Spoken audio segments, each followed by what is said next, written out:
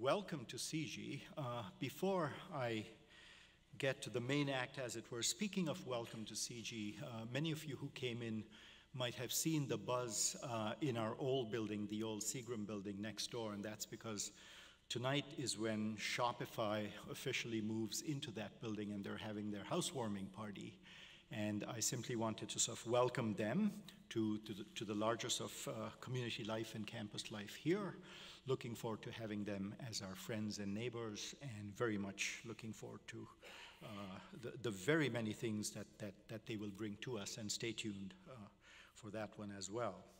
Now, given what Jim Stanford does and stands for, I found it quite surprising when we met earlier today that he hasn't been here before, that it took us this long to connect and bring him. But Jim, welcome to CG. Jim, in many ways, doesn't need an introduction to many of you because we know him as the voice of the labor economist, as it were, as he was often portrayed on television and in the media. And in fact, Jim is one of Canada's best-known economic commentators. He served for many years as the economist and director of policy for Unifor, which is Canada's largest private sector union, formerly known as the Canadian Auto Workers Union. He still advises the union, but now calls Australia and Sydney, Australia, and Hamilton, Ontario home. At McMaster, he is the Harold Innis Industry Professor in Economics at Mac, and he still writes regular columns, as you all would know, for the Globe and Mail, and is a founding member of CBC Television's Bottom Line Economics panel. He's the one to the far left on the panel. Given his background, I guess the topic of his talk, Beggar Thy Neighbour, Hurdles of International Trade Governance, should come as no surprise. And perhaps Jim will even give us a bit of a lesson in the great work of Harold Innis. I should also say that there's a second edition out. The first one came out about 8 years ago, I'm guessing, Jim, of his book, Economics for Everyone, A Short Guide to the Economics of Capitalism. There's a second edition out, and there will be copies for sale and signature, and perhaps even a photograph at the end of this lecture. So for those of you interested, by all means, join us for that as well. The format is the usual one. Jim will speak with us. He will take his own questions from you in the audience and for those of you watching on the web. And we will then wind up with a few words from my colleague who heads CG's economics program, Domenica Lombardi. So thank you again. And Jim, welcome to CG.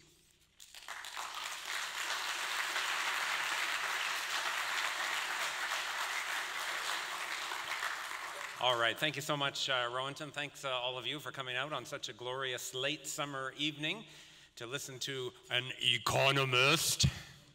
They say an economist is someone who's good with numbers and didn't have the personality to become an accountant. So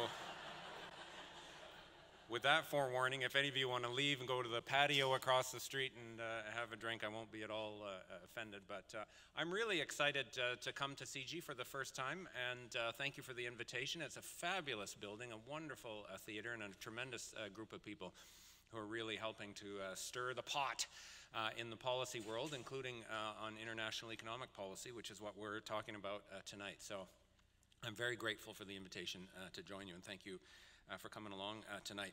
I have, of course, traveled to Canada, or as the recently departed Prime Minister of Australia called it, Canadia. That was Mr. Tony Abbott who said that on his last visit, all the way from Australia, as I'm learning to pronounce the vernacular down there. And it's an exciting challenge for me to be based in Sydney and learn about Australian issues. And often they're shockingly similar. In fact, Rohanton mentioned Harold Innis, the famous Canadian economic historian who my position at McMaster is named after. And there should be a Australian Harold Innis because they have exactly the same history and the same trajectory, and both the benefits and the downsides of the resource dependence and the boom times while they last. But we've been around that block a couple times in Canada, and the boom times don't always last. I grew up in Alberta, of course, in an oil family, and I do remember the bumper sticker in Calgary in about, I don't know, 1986, I think, said, please God, let there be another oil boom, and I promise not to piss it all away this time, you know. And I think that bumper sticker, just replace oil with coal or iron ore, and that bumper sticker would be a popular seller in Australia. Another thing, of course, that the two countries have in common was these two guys. There's Mr. Abbott and Mr. Harper. They were a tag team for years. I think this was actually at a G20 meeting, if I'm not mistaken. This photo where they... Was it a G20 meeting? You guys are the G20 experts. There was a meeting in India. What? It had to be. Oh, it was APEC. Okay, yeah, there you go. Yeah, with shirts like that, you're right. Anyways, it's better than the respective pictures they had separately, of course. The famous one of Mr. Abbott was him chewing a raw onion. I don't know if any of you saw that up here. And of course, Mr. Harper had a few of his own, but they both departed. They've both been replaced by new prime ministers. And it's an exciting time to be in Australia, helping to share some of the lessons that we learned in Canada. Rohan, you very generously mentioned the book that's for sale outside. I always hasten to add, I don't get a cent from the sales of these books. I did something that is a crime against nature, according to neoclassical economics. I did something for love, not for money. And all of the proceeds from the book go to the Canadian Centre for Policy Alternatives, which is our progressive think tank in Canada. And there's a website that actually has a whole bunch of free materials. I know there's some teachers in the room, a whole bunch of lecture notes and other student exercises, pedagogical materials for teaching economics, including a couple of chapters on international economics from a more critical perspective. And please help yourself from those materials at the website, open source. And then finally, there's my Twitter handle, Jimbo Stanford. So if anyone's on Twitter tonight, feel free to let loose, and we'll stay in touch that way.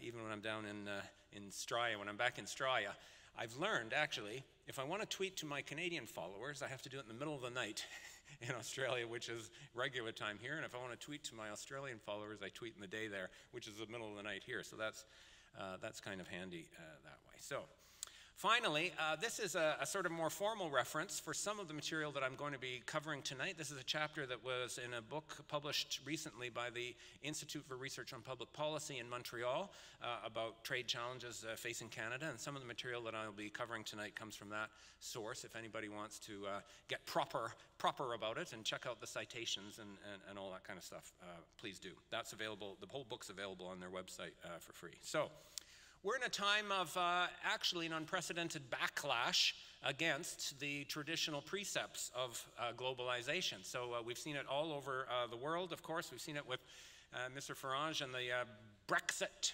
phenomena in Britain, the rise of kind of xenophobic, very right-wing anti-globalization politicians like Ms. Le Pen in France. And of course, closer to home, we have, God help us, President-designate Mr. Trump, see what happens there. But it is amazing how the politics of the discussions of free trade have changed in the last few years, and there is something behind it. You obviously have politicians who are incredibly clever and effective at taking advantage of a public mood, but they wouldn't be successful if there wasn't a public mood for them to take advantage of and to misdirect in what I believe are very destructive, dangerous, xenophobic, and potentially catastrophic directions. But I don't think the response to this backlash is to pretend that the problem doesn't exist or that people are somehow misguided into thinking that globalization is bad, when in fact anyone who's taken Economics 101 at college knows that globalization is perfect, good, and mutually beneficial all of the time. Unfortunately, that does seem to be kind of the official response of the nabobs, if you like, in charge of the global economy to this moment of challenge and danger, is to say, well, we must redouble our efforts, friends, to illustrate and illuminate those misguided people out there as to why free trade is actually good for them, not bad for them. So a couple of examples of that response. A commentary published by a senior official at the World Bank recently to the effect of isolationism and protectionism would break the trade-based economic engine that has delivered peace and prosperity to the world for decades. You know, I mean, So all of those people who voted for the Brexit in Rust Belt Britain, and all the people who are voting for Trump in Rust Belt and other impoverished parts of America just haven't figured out that they're enjoying an unprecedented period of peace and prosperity. So that kind of I know better than you, what's good for you attitude is obviously as offensive as it is ineffective. Christine Lagarde, on the close of the G20 meeting the other day in China, said something similar, and we need to better identify the benefits of trade in order to respond to the easy populist backlash against globalization. So there isn't any rationale, there isn't any logic behind that backlash. It's just misguided somehow. Interesting, as she made that statement, she used the experience of China as the case study in the benefits of globalization and free trade, which was astounding to me. She is an economist, and she should know full well that the incredible things that have happened in China, including the reduction of poverty for hundreds of millions of people, it is incredible. It has nothing to do with free trade. Whatever the successes of that regime are, and there's a downside to it as well, but I recognize the successes. It's all about planning and state regulation and intervention, not about free trade at all. So even in their own intellectual framework, the hypocrisy is astounding. The promise of globalization has always been extraordinary. If you liberalize international commerce, then you'll promote more trade, and the goal of more trade is somehow seen as good in and of itself. You don't have to go further than that. If you say something promotes trade, then it must be good. It will force countries or encourage countries to specialize in producing the things that they do best, the whole idea of comparative advantage. Total output of the world economy will grow because people will be more productive because they're doing what they do best. There'll be no impact on employment, at least other than any kind of short-run adjustment effects. The total level of employment will remain constant. Consumers will benefit because they'll have more choice and cheaper products. And you'll get gains from this whole process that will be shared by all participants. This is the promise of the standard model of international free trade that's been posited for over 2 centuries now. In reality, the expectation is different. This would be the theme song for the traditional view. Everyone's a winner. Everyone's a winner, baby, that's the truth. Disco revival, white jeans, look at that, eh? Our Prime Minister is wearing jeans like these days, I'm told. There was even a photo of it in the Australian papers of him in his white jeans, go figure. You know, this idea that everyone can win and no one will lose is actually very deeply embedded in traditional theory. In reality, of course, it has been quite different. And in Canada's experience, we've seen some perverse outcomes. We have seen, as globalization was intensified, we've actually seen a shift in our production activity towards non-tradable industries. Those generally smaller scale, lower income, lower productivity, non-tradable service activities, which have nothing to do with globalization. In fact, it's because they were insulated from globalization that they were able to survive and grow while other industries contracted. So that's perverse. We've seen a shift in our resources toward lower productivity growth sectors, including those non-tradables, but even in the tradables area, you've seen an emphasis on non-renewable resource extraction, where productivity is falling over time. That's the whole idea of a non-renewable resource. You go after the low-hanging fruit first, you tap the reserves that are most economical to tap, and then the harder stuff takes more time to produce. If you're going to get oil by putting a hole in the ground and watching it all flow out, that's easy. If you have to get oil by digging out mountains of sand and processing it through incredibly expensive refineries, that's hard. And productivity in the energy sector and other non-renewable extractive sectors falls over time. And that's where we've been putting more of our resources to the extent that we're specializing in tradables at all. We've seen a profound deindustrialization in Canada, a decline in manufacturing that is not typical of advanced countries. There are reasons why you might see an erosion of manufacturing as a share of GDP over time in an advanced country as you shift towards services industries, but you shouldn't see an outright decline of the scale that we've experienced in Canada. We've seen consistent large trade deficits and the mounting of international debt that is clearly associated with reductions in our GDP and employment levels. The fact that billions, tens of billions of dollars are leaving the country through those trade deficits, not being spent on Canadian-made products, has contributed to the weakness of Canada's macroeconomic performance over the last few years and our labor market performance. And you've seen the financial instability dimension of it in terms of exchange rates that shoot up and collapse, and the trickle-through impacts of all of the uncertainty in our financial system. So this is what globalization is wreaking, if you like, in Canada, and the experience in other countries around the world, not all, but in many other countries, has been, if anything, more painful than it has been in Canada. So this is a reality that's quite different than the theory that has been posited. Now, I want to hasten to add, to put your fears at rest. I am not here today to say that we should follow a model of international engagement similar to that of North Korea. Okay, I am not advocating that the answer is to withdraw from the world community and put up walls. That is, strange enough, in all honesty, what I'm accused of often. When you raise questions about free trade, they say, well, then you must be in favor of no trade, which isn't remotely the case. In fact, I will argue tonight that my vision of how to promote trade is actually going to be more effective, and you'll get more trade and more better trade under my approach than under others. And this idea that you're somehow isolationist by questioning the particular nature of governance of international economic activity today is quite, I think, unfair. So I'm not advocating autarky. I accept that trade and foreign investment and the global exchange of ideas is essential to our prosperity, to how we learn about things, to how we meet people, to how we build a community in this globe, which we better well learn how to do quickly, or our problems are going to get much, much worse. That isn't isolationist at all. Economically, I recognize that the phenomenon of export-led growth, where exports can be an engine that leads other sectors along in a rather vibrant and self-sustaining path of expansion and job creation, can absolutely happen.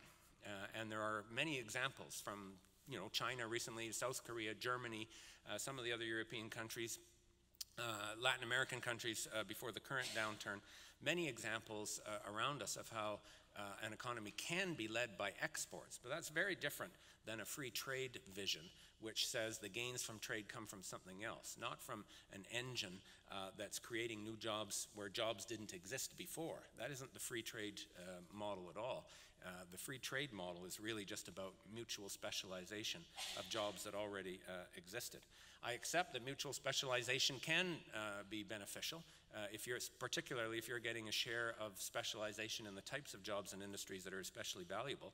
But it can also lead to losses if you get pushed through specialization into other industries. It delivers bigger losses if your specialization ends up doing nothing at all, which is what happens when people are unemployed as a result of a big shift in trade balances and competitiveness against your economy. The main point that I want to make is that those problems can exist. They're assumed away by theorists in the mainstream international economics tradition, but they can exist in the real world. And if we want to build a global economic governance system that is more effective than the one that we've got today, we have to start by recognizing those problems that can exist, that there are winners and losers in global competition. It isn't everyone's a winner, that's the truth type of scenario. In fact, it's a harsher zero-sum at times competition. And we have to be cognizant of those economic risks. We have to be cognizant of the potential downsides of globalization, and then develop structures that can address and ameliorate and manage those downsides. And that way, we can try to actually make sure that the gains from trade are shared in the way that the traditional models assume that they will. Otherwise, you will have a beggar thy neighbor structure where one industry, one sector, one country is going to gain, but at someone else's expense. Holland and Germany and South Korea and China can benefit hugely from running consistent current account surpluses, that is, selling more to the rest of the world than they buy from them, equal to 5% or more of their GDP year after year after year. But that model cannot be replicated for everyone, because by definition, someone's current account surplus has to be someone else's current account deficit, unless we get to a position where we're exporting to Mars. Okay, so that's the mathematical reality of it. And the damage of those deficits, of those imbalances, the damage that comes from an unfavorable specialization trajectory, and the damage that comes from what countries end up doing to limit balance of payments deficits in the absence of some kind of international system. That is, they end up deflating their own economies to limit demand, to limit the excess of imports that are coming into those economies. That deflationary bias is one of the reasons why the global economy is in the state that it's in, which is growth that disappoints year after year after year after year. I think that a better approach would be for us to abandon the false assumptions, and I'll detail what some of those assumptions are that are built into current trade theory. The assumptions that would lead you to conclude that we shouldn't worry about this because everyone is going to benefit. Be realistic about those downsides, and then implement policies and governance structures that can address the downsides and try to make sure that the gains are shared. So the tradition of comparative advantage thinking, of course, goes back to David Ricardo. So we've gone back over 200 years now, who intervened in a famous debate in Britain about the Corn Laws, which in essence was a tariff in Britain on imported wheat and other grains.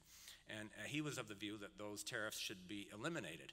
Now, he wasn't really motivated by a pure sort of intellectual pursuit at the time.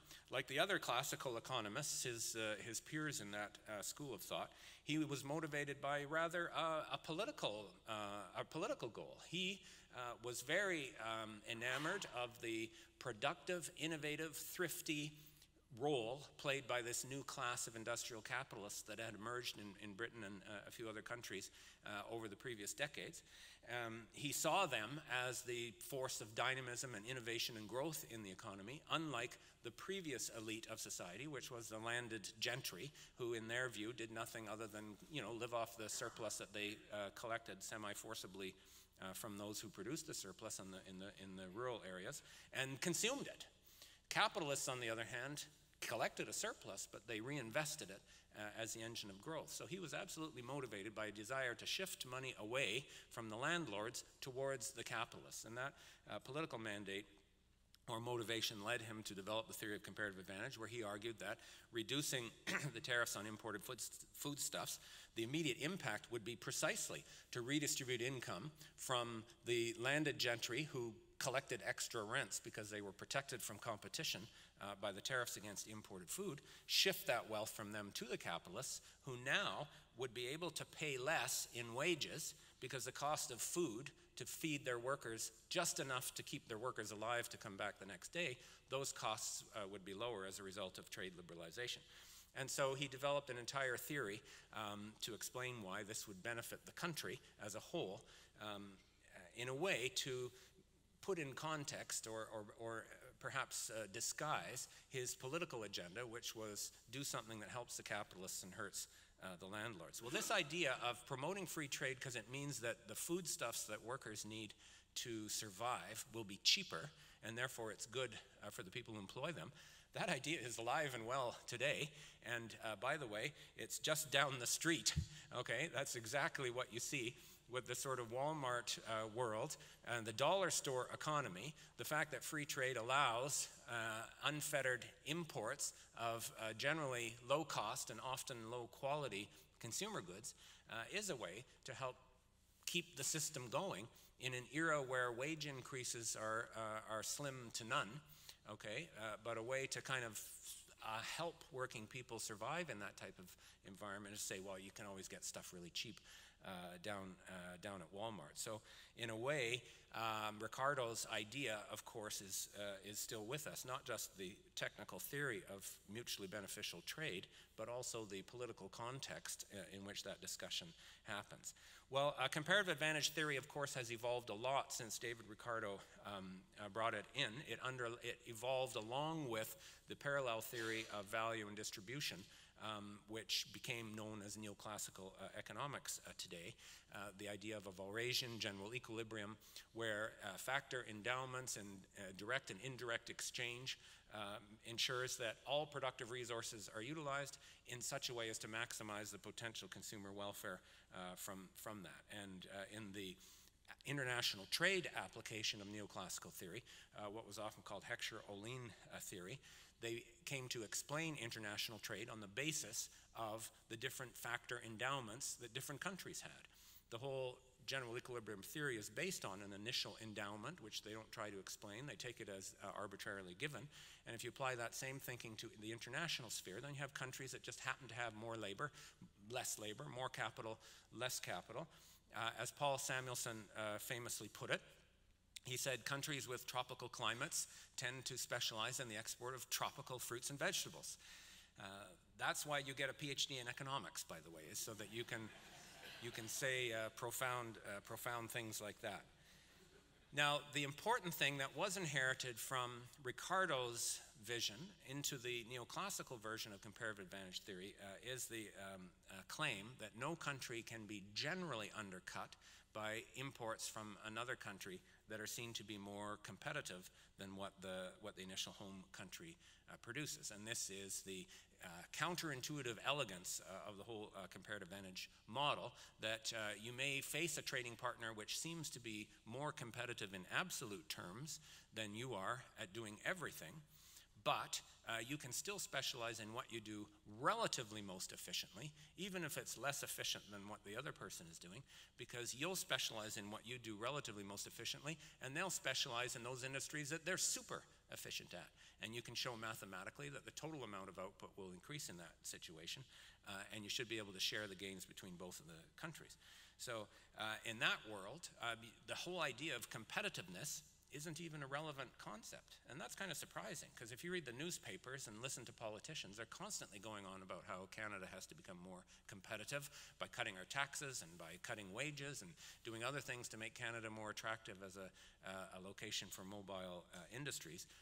Yet in the pure theory that our economy is supposedly based on, competitiveness in a general sense is not a relevant concept at all. Every country is competitive by definition in this approach. So the famous example, of course, is trading textiles made in Britain for wine made in Portugal, or port fermented in Portugal. This was the original example that Ricardo used to show that even if the Portuguese did both things better, the UK would still be better to unilaterally liberalize its trade, and in particular those imports of food that he was interested in. So that vision of trade as being, you know, I'll produce one thing, you'll produce something else, and our boats will cross and we'll both be better off. The textiles for the port vision is still how economics is taught today. But in fact, modern free trade agreements, for the most part, have nothing to do with textiles and port and other menial forms of international trade. If you go to any of the trade agreements that have been signed, add up the number of pages that describe the elimination of tariffs on actual flows of products, and you know, you've got under 10% of the total document. All the rest of the document is about all kinds of other things, such as patent laws around pharmaceutical products, for example.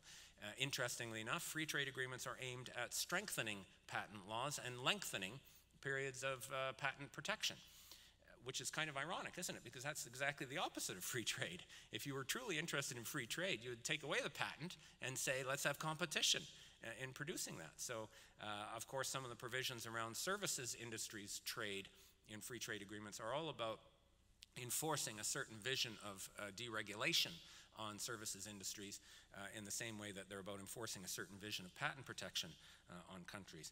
Or, of course, you have the most bizarre phenomenon of all, of course, which is the investor-state arbitration system, where you get these parallel kangaroo courts being set up, where companies can sue governments for anything that that is seen to arbitrarily affect the profitability of their investment in a foreign country, which suggests if you ever have a gripe against government, okay, don't, you know, go to the Toronto Star and get, you know, put in complaints or bother right to your cabinet minister. Form a corporation, okay, get a foreign partner, because your corporation has to be foreign registered, and then file an investor-state complaint against the government about how your material prospects have been hindered by a shift in policy. At the extreme, of course, the most dramatic events in the global economy have nothing to do with even services industries or patents or anything like that. They're all about the financial flows that dominate exchange markets and stock markets on the basis of speculation and an alternation between greed and fear in the minds of financial investors. So we had a situation where the collapse of some mortgages in Florida led to the collapse of the entire Icelandic economy. Oh, that's me. That's not the slides. Oh, there we go. Okay. Was it me all along? No? Oh, good. Okay. Phew. Because if it was me all along, a lot of those jokes just did not work. Okay. All right. The Icelandic economy collapsed because the Florida housing market went south. And I've often thought that if you had been visiting planet Earth from an alien civilization and watched this happen, where, you know, an island in the middle of the cold North Atlantic imploded because of some bad house sales on the other side of the planet, you'd say, there is no intelligent life on this planet. Let's go back to where we came from. So the assumptions of the theory, I think we have to elucidate so that we understand exactly how far-fetched it is.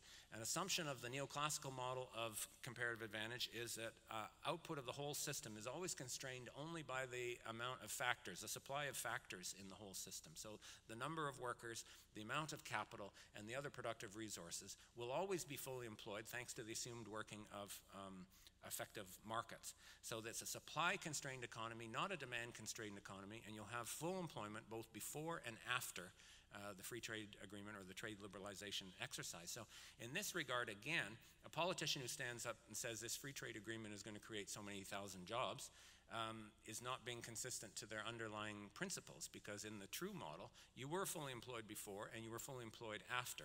All that happened is that you've become more efficient in that work by specializing in what you do relatively best. Moreover, not only are you employed, but you were paid a fair, neutral wage that reflects your actual physical productivity before and after. So the idea of losing good jobs and ending up working at Tim Hortons, which is what has exactly happened in much of this part of the world under globalization, can't happen, because there's no such thing as a good job or a bad job. All jobs, given a certain level of skill and productivity, are paid the same. This is important. In both versions of the model, the Ricardian version and the neoclassical version, you have to assume that capital is not mobile between countries. Because if capital was mobile, then a country that had an absolute advantage in both textiles and port would become a magnet for capital that was imported from the other country to take advantage of that efficiency across the board. And in fact, that is what happens in many cases today, given capital mobility, which has been a key goal of the trade agreements. And the flip side of the coin of assuming that there's no capital mobility is assuming that trade will be balanced. So anything that's imported has to be matched by something that you export, because that's the only way that you can pay for it. You can't pay for it by importing capital in the form of debt to pay for an ongoing deficit. Finally, the assumption is that the value of the trade agreement will be reflected in the value of national output. In other words, we're talking about a country, and formally in the models, this is the assumption of a representative household, whereby consumer preferences and consumer choices are modeled as if the whole country was one family, okay, and we share the benefits. So certain parts of the economy will produce more, certain parts may produce less. On a net basis, it has to produce more because you have everyone still working and they're working more efficiently. Therefore, the family is better off. So if I look at these assumptions, this is very ironic for me as someone who comes from the left of the spectrum. Okay, this is a model designed to explain and rationalize a sort of extreme pro-capitalist model of how the international economy should be run. Yet the starting assumptions of this model look a lot like a vision of utopian socialism, okay? You've got full employment, everyone's guaranteed a job, everyone's paid fairly and equally. Capital has to stay in Canada, it can't go to Mexico, it has to be invested here. We have to export as much as we import. We can't have big trade deficits like the ones that we experience. And what's more, we're going to share equally everything that's produced in society within this representative household. So I say, give me those assumptions, and I'm all for the trade agreement, okay, if that's actually how it unfolded. The implications of the theory, as I mentioned, competitiveness is not an issue. Every nation is competitive by definition. Comparative advantage in general is just something that's given. Okay? Tropical countries are just naturally good at producing tropical fruits and vegetables. Energy-rich countries are just naturally good at digging energy out of the ground and selling it to other people. And some countries are especially good at producing technology-intensive, high-value products that they sell to the rest of the world and make a killing. So, of course, there's nothing static about comparative advantage and how it actually is experienced. Even the idea of comparative advantage doesn't make sense in a world where you have chronic unemployment and where competitiveness does matter. But even where you are good at competing as a country, that changes over time based on how the economy evolves, based on the advantage that you create, not that you were given, but the advantage that you create through a winner-loser competitive battle to innovate products, to produce them at effective, appealing prices, and to sell them to the rest of the world. Trade liberalization will enhance total global output and therefore should create the possibility for everyone to be better off. And if you oppose this, it's either that you're illiterate, okay, and again, Mr. PhD in economics, and I've been accused of just not understanding it dozens of times as I've debated this over the years, or you know full well what you're doing, you're protecting someone's vested interest in the current regime and you don't want to have your privilege competed away by a trade agreement. The policy strategy that comes out of it is exactly the policy strategy that we've been following in Canada and internationally for the last 30 years. Liberalization will automatically benefit. The key is to get the liberalization. You don't have to worry about managing things afterwards, just get that trade agreement. You can pursue it wherever you can, bilateral agreements, multilateral agreements like the CETA or the TPP or at the WTO. And part of the policy strategy has been when you run up against a brick wall for a while in one of those avenues, well then go and try something else. And we've seen that cadence alternating between multilateral and bilateral agreements. At most, you can acknowledge there might be transitional problems of adjustment.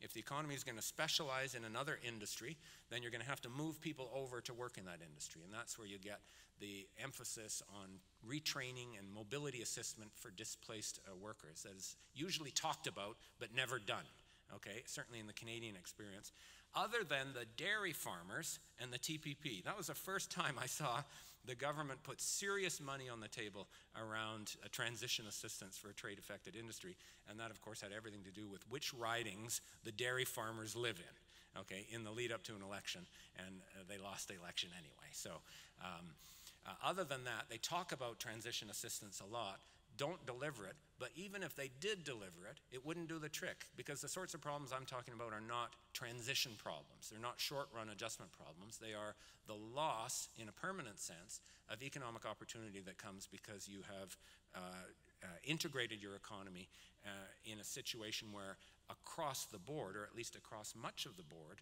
you're not competitive enough to maintain your share of the jobs and investment that are happening.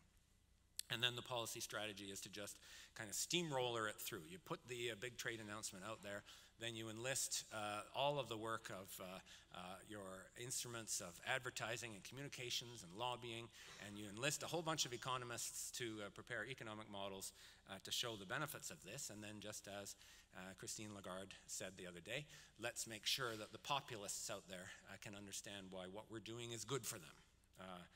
So here's one example. This is funny. I just have to share a little bit of Australia with you on this one. We just had an election down in Australia, and the government, which was just re-elected by one seat, it's a coalition government between the Liberals and the National Party. A key part of their plank, a key plank in their platform, was a pledge to sign more export trade agreements. Okay, this is the terminology in their platform, because they've just signed free trade agreements with China, Korea, and Japan, and they pledged that we'll get the economy going. I know the economy is not doing well in Australia, but we'll get it going by doing even more export trade agreements. which was interesting to me because they're not calling it free trade agreements anymore. They must have sniffed the same sort of populist backlash that we've been talking about. But to call it an export trade agreement instead of a free trade agreement is hilarious because, of course, there is another side to the trade agreements. There's also an import side to the trade agreements. And in Australia's case, like Canada's, the free trade agreements have led to far stronger growth in imports than in exports. The other thing I loved was how they used this picture, which to me looks like a show from a picture from The Bachelor, you know, the Australian version of The Bachelor. I mean, look at this hunky guy that they've got there. And there actually is a marriage reality show in Australia called Farmer Needs a Wife, believe it or not. Farmer Needs a Wife, okay, where they get some guy who honestly looks like this. It might even be from the show, I'm not sure, with his avocados there.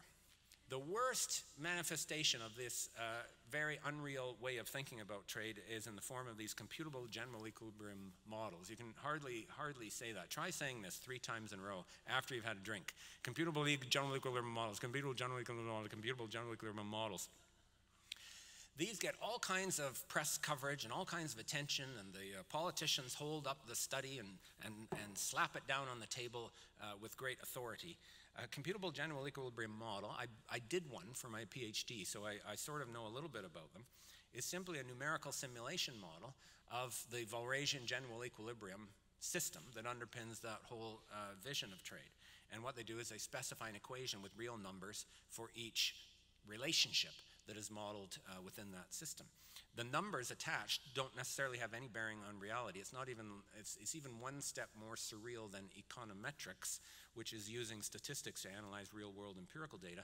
In a CGE model, they just pick numbers out of the air that happen to sort of mimic what you see from the real economy. Then you impose the same solutions on the model as you needed in the theory about full employment, fair pricing for all factors of production, the representative household, balanced trade, and so on. And then you run the model to show what the alleged gains from free trade are going to be.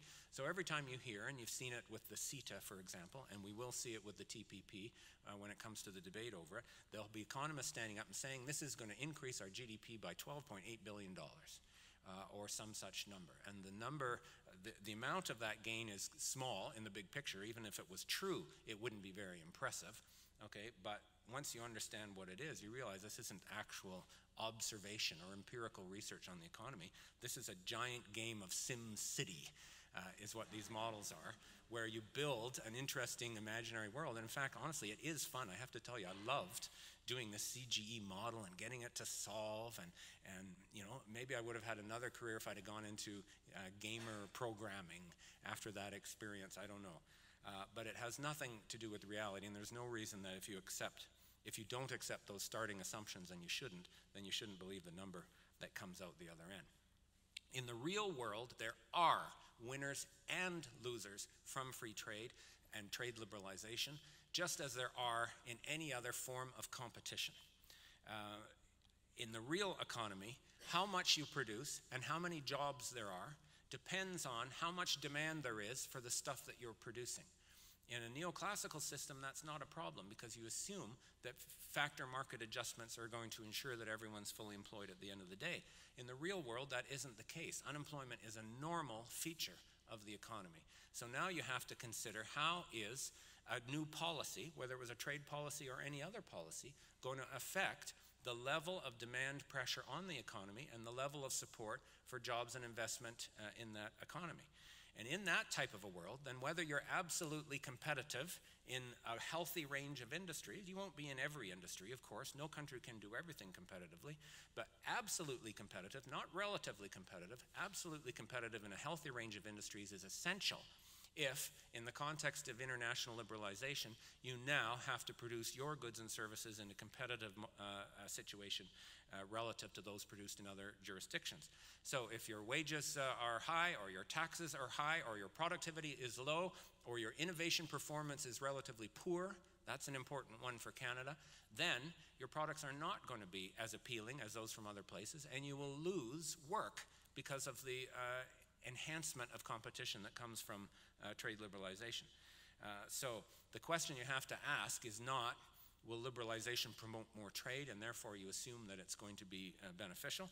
But will it produce more demand for our products or less demand for our products? We shouldn't be religious about a trade agreement, either good or bad. We should do a case-by-case empirical study of the range of industries, add up the ones where we think we can win new business because of the trade agreement, but subtract the ones where we think we're going to lose business because our products are not going to sell as well as they used to, because they're now up against foreign competition that's more intense. We always do the former. Every time a trade agreement is up for grabs, there's a whole lineup of industries that go down to Ottawa and say, these are the new markets we're going to get. I think this is a great idea. But no one ever counts up the losses, probably because they're unduly influenced by an economic outlook, which assumes the losses don't exist in the first place. So you have to ask, are we going to get more exports or more imports? You can't assume that they're going to be the same. And you have to ask, are we going to get more investment coming into Canada than is leaving Canada? And you can't assume that those will be the same either. So on page 306 of Economics for Everyone, the book which is conveniently for sale outside in the lobby after this event, which I don't make a cent from, okay, there's a list of 6 ways that free trade can actually hurt an economy in a rigorous economic analysis rather than the assumed mutual benefit. One of them is unemployment that exists. If you're importing more than you're exporting, then the demand for your country's products, goods and services is lower than it could be, and a shift in that frontier will hurt employment. Capital outflow, as I mentioned, if more investment ends up going to other jurisdictions than coming to your jurisdiction, then you're going to be in trouble. And this is as was mentioned, as Rohinton mentioned at the beginning, I'm still advising Unifor. I'm actually down at the Sheraton Centre Hotel in Toronto this week with the auto negotiations, and that's exactly what we're confronting. Every one of those companies is hammering us on the head saying, I can do this in Mexico for so cheap. Why should I put any plant in Canada? And we have to swim against that tide and try to convince them that Canada still makes sense, and in some ways it does. But we've been fighting an uphill battle on that ever since NAFTA was implemented. And automotive products, by the way, is Canada's biggest export industry. So if you were going to have a winner under NAFTA, it should have been this industry, but it's been fighting for its life ever since. You can't have a situation where even the transition costs of moving everything from one industry to another are big enough to outweigh the gains in efficiency that come from that move. This is an important one. You can have a situation where international market forces are pushing you in a certain direction that might not be the direction that makes sense in the long run. They're pushing you to specialize in an industry that isn't the best industry to be in. And in my judgment, extraction of non-renewable resources is one of those industries because productivity falls in those industries over time, plus they run out. That's the definition of non-renewable. Plus, nowadays we've got immense environmental issues related to them. As compared to specializing in the production of other things like sophisticated machinery or high-value technical services or so on. A related problem is you can experience declining terms of trade where you're producing more, okay, but you're getting less for it because the price of what you're producing is falling, perhaps because you're producing so much of it, okay? You're shooting yourself in your own foot for that reason. We experienced that in Canada where we were pumping so much unupgraded heavy oil into the Midwest US market that we were depressing the price for our own product, okay? So it doesn't take too much brain power to figure out that this is a self-inflicted injury, but we continued to do it because of the way that we've organized our oil industry. Same is true in Australia. Today, Australia's real exports are growing. So in a real GDP framework, it looks like Australia is doing well on exports, but the value of exports is falling faster. So the total revenue from exports is shrinking. That's another example. Finally, you have the distributional impacts arising from the fact that we are not living in one big happy family in Canada, and we don't share everything equally. So you can have winners and losers within an economy. So in a more realistic economic understanding, we have to contemplate the possibility that trade liberalization can hurt us as well as help us, and then we have to be cognizant of that in our policy intervention. So just a little bit of empirical data here, folks. I haven't put up a single chart or graph or a second derivative yet in this entire presentation, and if I'm going to keep my credentials as an economist, especially since I'm speaking against free trade, okay, I'd better put up a little bit of data. Is free trade creating trade? Or is trade liberalization that we followed in the last quarter century creating trade? Here is Canada's exports of goods and services as a share of our GDP. You might be able to have said in the 90s with, when especially the Canada-US trade flows really expanded, maybe you could say that trade was being created, or there might have been other factors at work there. But certainly since the turn of the century, Canada perversely has been deglobalizing, okay, in this measure. 15 percentage points of GDP have been shifted from our exports into other industries, including those low productivity non-tradables that I talked about. So the idea that this path is generating new trade opportunities is thrown into question. Same goes if you decompose our trade according to who we're trading with. Okay, so this shows since the turn of the century how fast our exports have grown with different trading partners and how fast our imports have grown from different trading partners for all products and then for manufactured goods in particular on the bottom half. And the key point is to compare how our trade did with the countries we have free trade agreements with versus how our trade did with countries that we don't have free trade agreements with. So that's the data right there. With free trade countries, our exports grew by 1.2% a year. With countries we didn't sign free trade agreements with, they grew almost 7% a year. So the conclusion I take about this is if you believe in trade, stop signing free trade agreements because it's not hurting. On the import side, the free trade agreements clearly meant that the imports were growing faster than the exports. They were growing faster from non-free trade partners as well, but the balance was in our favor with non-free trade partners as opposed to a deficit with our free trade partners. Same is true in our manufactured goods. Our manufactured exports to free trade partners fell since the turn of the century, and they grew by 4% a year with non-free trade countries. So the idea that you have to sign a free trade agreement in order to get trade is empirically false. What about the assumption of balanced trade, the idea that we're going to export at least as much as we import? This shows Canada's current account balance over the last 35 years, and you're used to having some cycles in that. You're never going to have perfectly balanced trade year after year after year, but you should be in some kind of relationship between the two. But look at what's happened since 2008. You've had very large current account deficits year after year after year that amount to the accumulation of a very large amount of new foreign debt. That's how you pay for a current account deficit.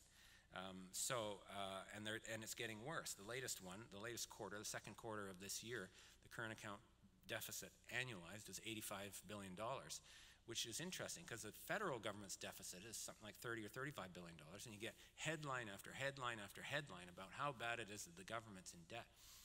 Well, okay, we can talk about that. The debt to the government is usually financed by selling bonds to another group of Canadians, so we're kind of borrowing from ourselves in that regard. With the current account deficit, we're borrowing from the rest of the world and going into debt at a rather quick pace. Trade is supposed to improve productivity by mutual specialization. This graph shows Canada's relative productivity in the business sector compared to the United States. So how effective are we at producing goods and services in the private sector compared to our American neighbors? And through the whole post-war era, okay, when we had industrial policy and rising taxes and a growing public sector, okay, from 1945 to 1985, we were catching up to the Americans. We went from 75% of the American level to 95% of the American level by 1985. Then we said, the economy's a disaster. We appointed the McDonald Commission to go out and recommend free trade with the United States as the solution to all of our problems. And look what's happened since. We've undone all of the progress that was made catching up to the Americans in the post-war era, and then some. So we're now at a situation where we are less productive in relative terms than we were in 1950, when Canada was considered a sort of a poor, somewhat backward northern cousins to the Americans. Are we specializing? Well, we are specializing, but maybe not in the right way. This breaks down our exports into two broad categories, what we call primary sectors, which is resource-dependent industries, and then value-added sectors, including automotive, aerospace, machinery and equipment, and so on, where there's more technology and added value in the work. And the value-added sectors did very well in the first decades of free trade, say up to about the turn of the century. They stagnated since then, at least until the last year or so, whereas the resources were kind of taking over. And there is a clear indication that Canada became much more dependent on resource extraction and exports. That's where free trade and comparative advantage thinking was taking us. And as I mentioned, that may not be the best place. The Prime Minister, of course, was in China, and everyone's thinking about China and how does Canada engage with China, given the importance of China in the world situation. And we have to engage with China. We should get a better share of business coming from China, but we're not doing it right now. This shows the incredible explosion of our bilateral current account deficit, or trade deficit. This is just the merchandise trade deficit with China. Our services trade with China is very small in its balance, so this is equivalent to our overall trade balance with China, which reached $45 billion last year. And we've had a lot more trade with China, so if your idea is we need more trade, then we should be in great shape here. The problem is most of our trade with China is imports from China, and our exports to China have been very, very modest. And that deficit itself, which is over half of the total current account deficit that Canada experiences today, works out to the loss of about 125,000 jobs. If we were producing just that balance, that imbalance, if we were producing that amount in Canada instead of this one-way flow of imports, we would have 125,000 more jobs. That doesn't mean unemployment is solved in Canada, but it's a significant chunk of it, and it clearly, whatever the rationale for how this trade unfolded, it clearly didn't have to do with benefits to Canada. So we cannot deny that in the real world economy that we look at, every individual country tries to increase its exports at the expense of others, generate an export surplus, and when they need to, limit the flow of imports by deflating domestic demand. And that situation, that's a beggar thy neighbor situation, where one country is trying to succeed at the expense of those that it trades with, produces ongoing losses and a deflationary trend in the overall world economy. And I think the first step should be for us to recognize that this is a problem. We cannot go to the Rust Belt areas of England and America and Canada and tell people everything works, stop complaining. The first step in any 12-step recovery program is to admit that you have a problem. And I think that international trade economists have to admit that we have a problem, okay? That there is a downside to trade, that we have to understand where it came from, and then develop the policy mechanisms to address it. And in my vision, if we're going to sustain globalization in the sense of increased global interactions, as opposed to what globalization has come to symbolize today, we can't just go out and sign a bunch more free trade agreements, which has been the knee-jerk policy response. We need to reform the model of international trade governance, recognize that gains from trade are not automatic and mutual. We have to put limits on each country's ability to succeed at the expense of its neighbors by generating huge and ongoing trade surpluses of the sort that we've seen from Germany and China and South Korea and so on. We have to develop adjustment mechanisms that get to balance, not just by punishing the deficit countries, okay, and starving them of the resources that they need, and deflating their economies so that they can't afford to buy anything anymore. That's one way to get rid of a trade deficit. But that imparts a deflationary tendency to the whole global system. We have to put some burden of adjustment on the surplus countries as well. And then we need a global macroeconomic strategy that's emphasized around stimulating growth. Individual countries can do that, but their ability to do that is limited by the leakages that result in a globalized network. So we need some kind of mechanisms at the international level to sustain overall demand and purchasing power. This is exactly where Keynes was headed when they first developed the post-war international economic infrastructure at the Bretton Woods meetings. Keynes proposed the idea of an international clearing union, which was a kind of an international trade bank in a way, and it was related to his sort of parallel proposals for an international central bank, an idea which is also worth revisiting. And his vision was very interesting. Surplus countries were required to spend their surpluses. You couldn't get a trade surplus and then hoard it in the way that China has been doing or Germany has done. You had to spend it. If you had a trade surplus, it went into that bank, that international clearing union, and then the value of what your holdings were depreciated by a certain percent each year, say 10% a year. So it was a spend it or lose it philosophy. Okay? And if you generated a trade surplus one year, you had to very quickly work to spend it to buy stuff back from the countries that you sold it to. And I think of that in the European case, where within the common currency area, you had Germany running trade surpluses with Greece year after year after year after year, and then helping to punish Greece for their so-called profligacy with even more austerity, so that Greece's adjustment was forcibly attained through contraction rather than through some kind of balancing of the trade flow.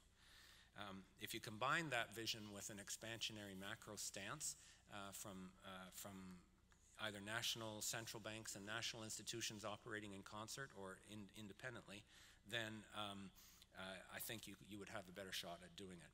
I would say that vision is a long shot today, you know, especially in light of the failure of the attempt in the Eurozone to integrate some kind of rational and effective international decision-making and governance capacity.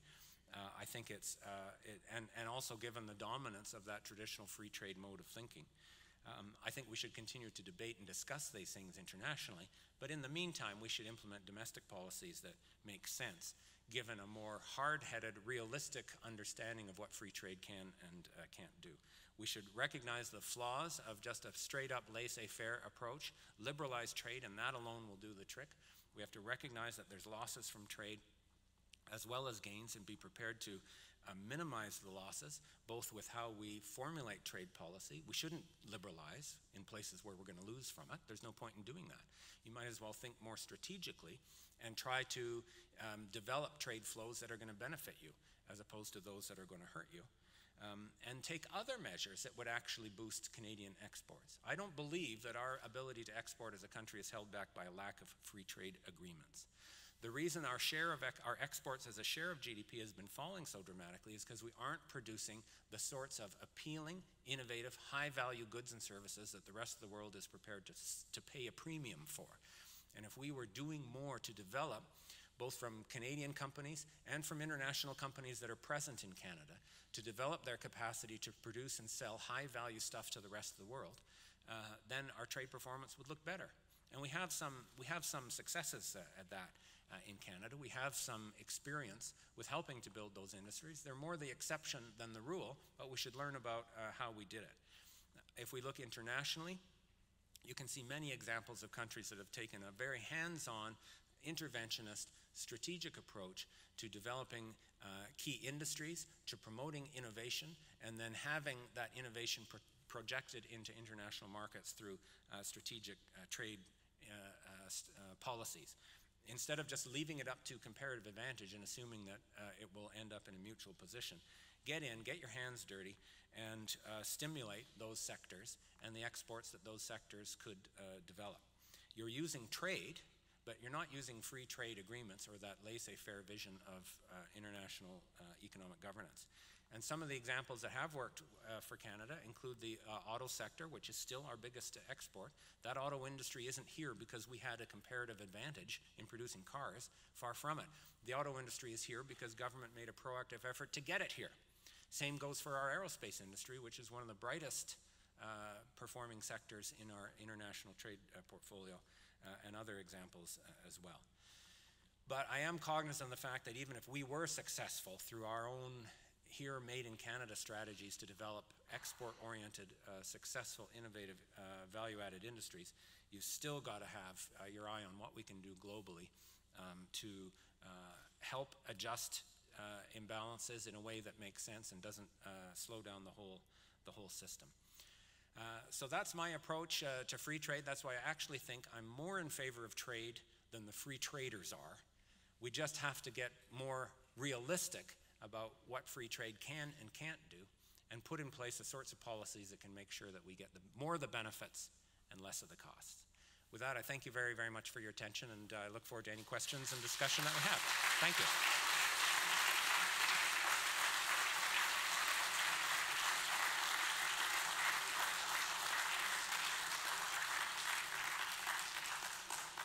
So there are a couple of microphones at the front on each side. If there's anyone that would like to come and ask a question or intervene on that presentation, please do so. And then we're also going to take some questions from the webcast of the whole lecture. So while I'm waiting for anyone to get to the mic, don't be shy. I will take the first question from the online system. Canadians seem quite focused on our national debt. Why aren't we talking more about our trade deficits? Well, thank you, John. Thank you for saying that, because I just said exactly the same question. You're quite right. Our current account balance is twice as bad as our federal government's deficit, and I actually think it's more of a danger because it translates into international debt, which means an ongoing obligation to the rest of the world. Whereas government deficits, again, depending what they're used for, can actually be very, very productive at stimulating more activity right here in Canada. So I think we should focus more on trade deficits. We should pay probably more attention to them than we do to government deficits. Thank you. Anybody else? Anyone want to be brave and get to the mic? Someone here has to be in a trade union and is used to rushing to the mic immediately on opportunity to stand up and say, I agree with the speaker entirely, but he just doesn't go far enough. That would be a typical union presentation. Thank you, brother. Thank you very much. Just because, and I am a member of a union, I'm a member of Unifor. All I've known right. Jim for Thank a long you, time. Dave Eels is my name. When you were talking about free trade, when we're talking about free trade, one thing that seems to always get mixed up with free trade is the free movement of capital, and as opposed to actually just the movement of goods or produced goods. There's been stories in the paper over the past couple of weeks. Apple's a great example. You know, that they have all this billions and millions of dollars that apparently were made in Ireland that's an office and a broom closet with a sign above it kind of thing, where they don't actually employ anybody and don't do anything. How do we change the narrative that, you know, trade isn't the movement of just capital, as Kevin O'Leary likes to put it all the time? It really needs to be the actual manufactured goods. Second point to it is, when we're just moving goods around, and I remember the example that you gave earlier from a long time ago at Laurier up the street, when I was doing a first-year economics course. The only thing I remembered was the textiles for port. Everybody remembers textiles. Yeah, everybody's done that one. It's the only thing I ever remembered. And I remember somebody sitting beside me and said, you know, our professor or instructor was talking about who was the big winner there, and the person beside me said the ship maker. You know, it was not really and I thought, you know, there's always those unintended consequences. But if I am that port maker in Britain, you know, 200 years ago, and we decide we're not doing port anymore, and all the port is going to be made in Portugal, why would I not be included in part of that trade, and me as a person and a human being be allowed to move with that sort of specialization that I have? You know, does that not need to come into the equation of these agreements? Should it just always be the free movement of goods and services? Shouldn't it be people as well? Great. Anyway. Wow, those are two really thoughtful questions. Thank you very much. You see how smart our uniform members are? Okay? Every uniform member is as thoughtful as that. So on the issue of trade versus capital, this is an important one because we do still insist on calling them free trade agreements. Okay? Except in Australia where they're called export trade agreements. Okay?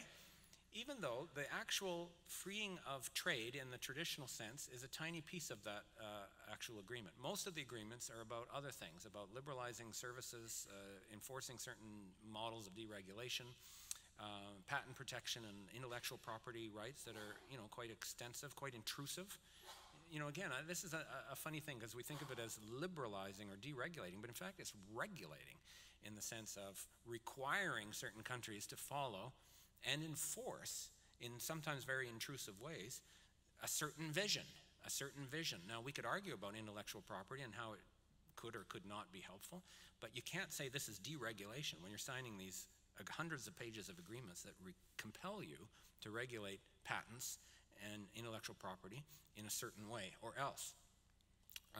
And then, of course, the investor-state issues and so on. I actually think, and I'm not just making a sort of political point here, I actually think we should stop calling them free trade agreements because many of their provisions are exactly opposite to what you would think in a common sense way was about freedom. And at any rate, the part that is about trade in that traditional sense is quite small. I actually think a non-pejorative, more accurate term for them would be international business agreements. The purpose of these deals is to allow companies to do more business internationally, buying and selling their products, buying and selling services, placing investments in different countries, and having certainty and security and power when they do that. And I actually think that's a more accurate term for what it is. And of course, facilitating capital mobility is part of the plan. It's part of allowing those businesses to make the most of opportunities in other countries, and so you get these extraordinary protections and provisions.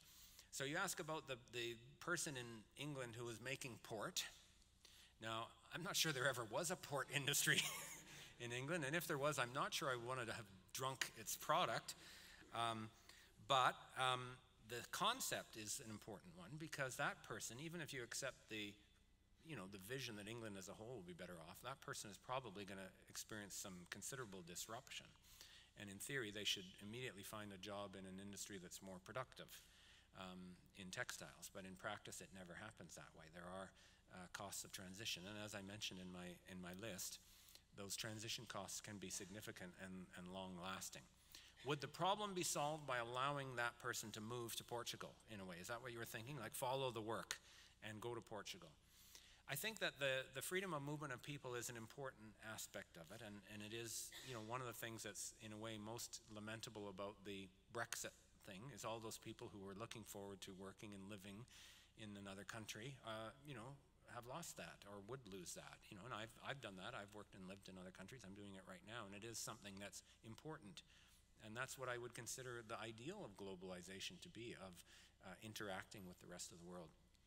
I do not think, though, that freeing labor would somehow put us on an even plane with capital, which has also been freed, okay? There's some people who make the argument that globalization would be fair, but only if you let workers follow the jobs instead of capital put their money wherever.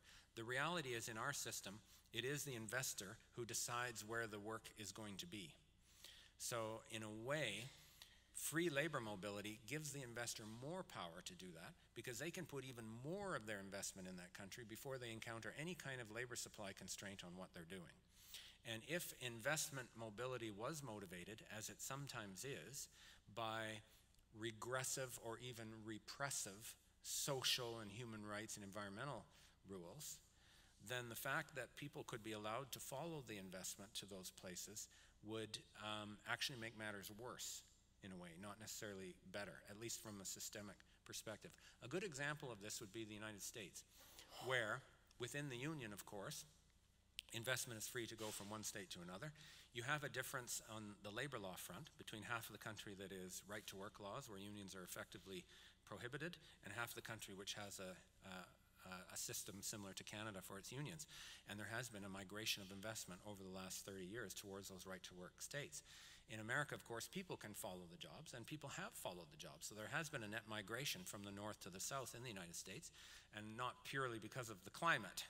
It is also because of the migration of work there. And, from an individual's perspective, maybe it makes sense to do that, but it has reinforced, if you like, the power of investors to take advantage of the jurisdictional arrangements that are the most suited to companies. So, two good questions and two verbose answers. Anybody else? Please.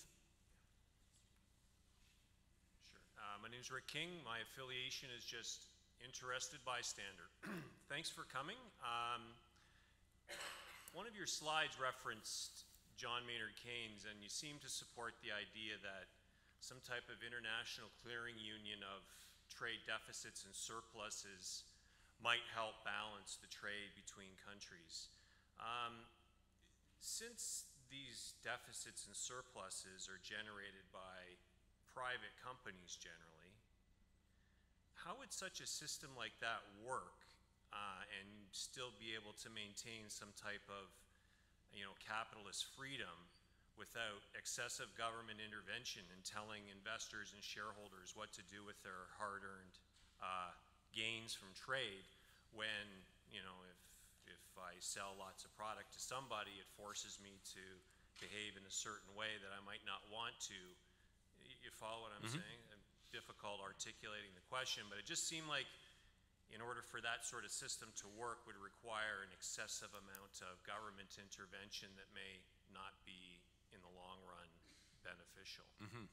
I think that's a really good question, and I obviously, I'd say, glossed over some of all of the details of how a system like that could actually be designed and implemented to work. And as we've learned the hard way with the euro, building these international institutions and building them in an effective and accountable and stabilizing way is very, very hard to do. CG, of course, has got some of the smartest minds in the world working on that, Dr. Heiner and others looking at governance structures and how you build them. I couldn't, I think, add very much to the details of it. It certainly would require government intervention, though. That's clear. You'd have to have some kind of rationing, some kind of cap on the ability of businesses in one country to export on a net basis without limit to consumers in other countries. And that is the whole point. And you're right, those trade deficits that we see today are the result of success by individual companies in Germany or China or elsewhere in selling a huge volume of output to other markets. In the Chinese case, a good chunk of those exports are coming from companies that aren't Chinese, right? They're coming from companies that have invested in China to take advantage of the very favorable investment climate there. So you could attack it either on a sort of industry by industry basis. You could attack it on a macroeconomic basis in terms of rationing access to the currency itself that is required to balance the international payments. That's where Keynes was going at.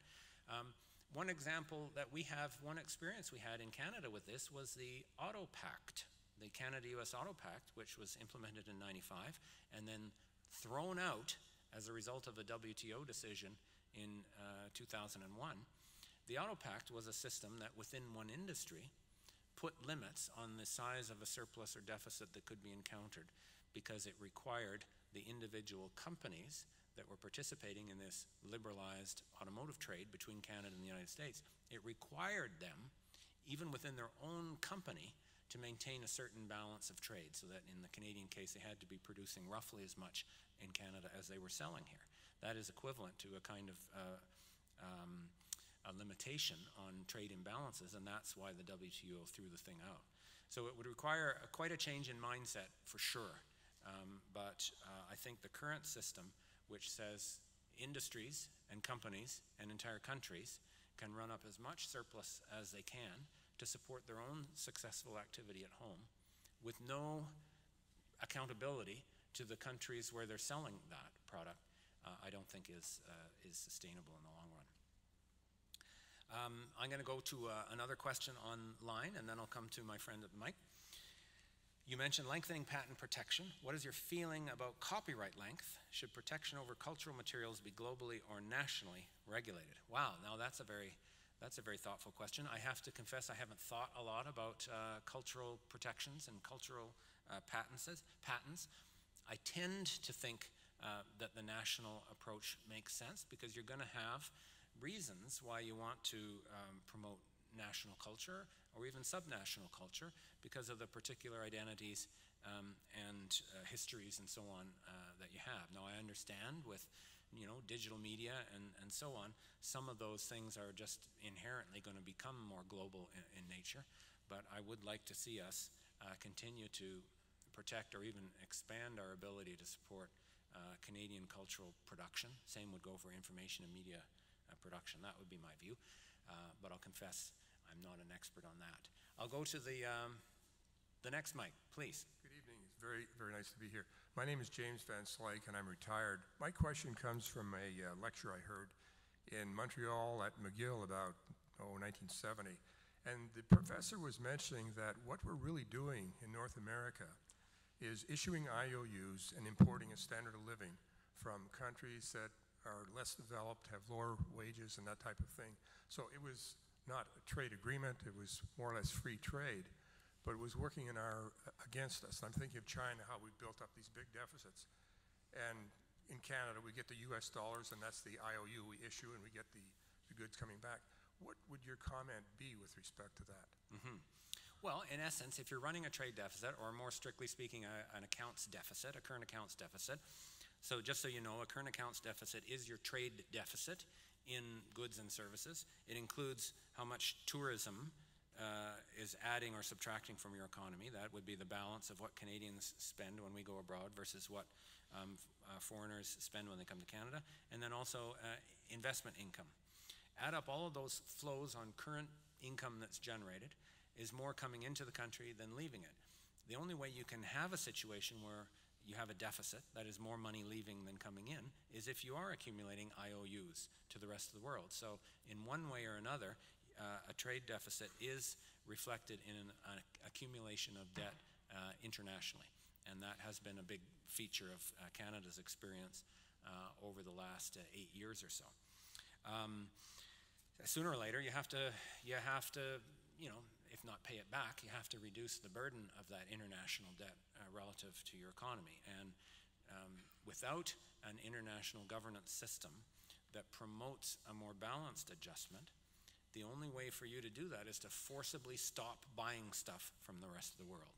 And that usually is the type of thing that occurs in a balance of payments crisis, or a collapse in the value of your currency, or a deep, deep recession that restores balance by reducing domestic demand. This is part of the story of what happened in the United States in 2008, 2009. You had several years where the Americans were running up a huge current account deficit, financed by IOUs from the rest of the world, and eventually that was not sustainable. So that wasn't the only reason, but it was clearly a contributing factor to the decline. And again, in reference to the very first question that we looked at, it is something we should be concerned about in Canada with growing international indebtedness. Next question. Stephen Fisher, I'm a teacher from Stratford, Ontario. Surely someone's going to ask you about the TPP sooner or later, so I won't. Oh. But hey, I think that's cheating. I will ask, though, we have a new Prime Minister. He's young, he's idealistic. He wears white jeans. And he wears white jeans. And I'm wondering, you move in circles where you would know people who know him. You may even have met him yourself. What is... I may have even had a selfie with him. Well, maybe. I'm wondering your early impressions. What do you think he knows about economics and trade? Oh, wow. Well, I don't know exactly what he knows about economics, but I'm pretty sure his political success has not much to do with what he knows about economics, but what he knows about emotions and symbolism and connecting with people. He's done that very effectively. And, you know, some of the things that this new government has done are, I think, very open-minded and very encouraging. They have helped to change the mindset about fiscal austerity, clearly, by, first of all, making it a pledge to run a deficit during the election. When's the last time that happened? But then explaining effectively why that made sense. And they're absolutely right. If anything, the deficit should be bigger than they are, because we need more public investment and so on. So on this issue of trade governance and so on, it's hard to read where this government is at. You know, they make a big point of boasting that they believe in free trade, and they kind of throw that out uncritically. This government is working hard to try to salvage what they can of the CETA with Europe. That may be a losing battle for them, given what's happened with the Brexit and everything else. This government has been cautious in their verbiage about the TPP, saying it was the previous government that signed it. Now they want to look at it carefully and decide what to do. I have a suspicion that might just be stalling, and if I were to make a prediction, unless they were pushed hard by public opinion, they would probably in the end come down in favor of going ahead with the TPP, although I'm increasingly convinced that's a moot point, given what's happened in the United States and elsewhere. I think the prospects for the TPP going much further are fairly dim, and I would say that's a good thing, because the TPP is very much on the NAFTA cookie-cutter model of what trade liberalization should be. So I'd say it's a moment of interesting contestability for this government, in terms of their vision on trade policy and what to do about it. Anyone else? I think there's a question over here, please. Hi, my name is Lorenzo Janito from the University of Warwick, UK. Oh. Thanks a lot for the talk. I really enjoyed that.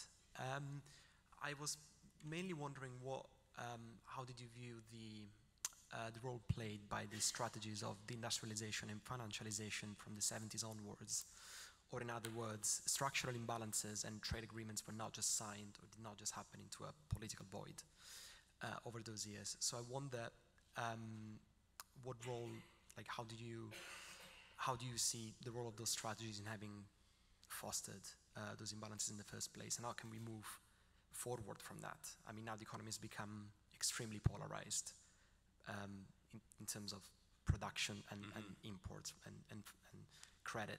So how can we move into a more balanced scenario given the extreme polarization of the economy at the current status? Wow. Thank you. You said deindustrialization and financialization. Okay. Thanks.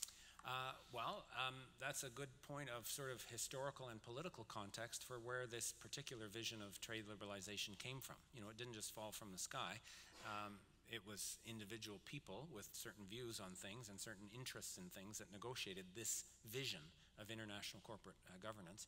And the financial sector, which has a lot of capacity to take advantage of opportunities in international lending and international banking and currency flows, and as the other questioner mentioned, tax havens and shifting their affairs around in order to minimize their tax liabilities and so on, were certainly a part of the political equation that allowed those types of agreements to come together. So deindustrialization in the traditional industrial areas of the North is a consequence of the, I'd say, uncritical or rose-colored approach to trade policy that we've seen.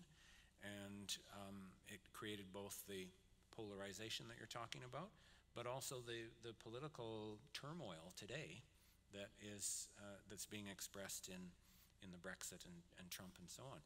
My only regret as a lefty is that turmoil and that anger isn't coming out in what I would say would be more constructive direction, which would be for a vision of an international economy, not an isolationist economy, an international economy that had job creation and balanced growth and mutuality at the center of it, rather than putting up walls.